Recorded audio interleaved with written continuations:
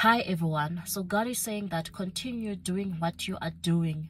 Then you will see that someone will get tired of you. Someone is going to get tired of you.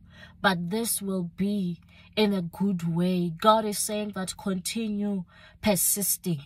Continue knocking, continue bothering them. They will surely answer you. They will surely give in to your requests. They will surely give in to your demands. That is why the Bible in the book of Luke talks about the man who went and knocked at his friend's door at midnight, asking for loaves of bread because he had visitors.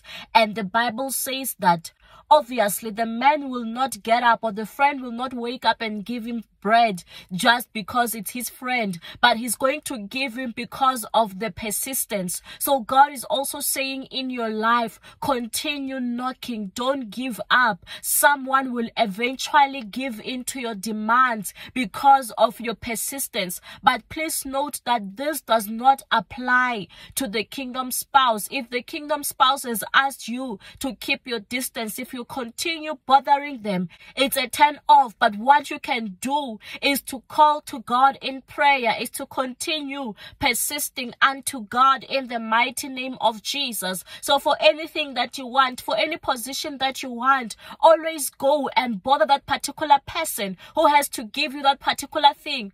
Always go to those people and do your follow-ups and ask them.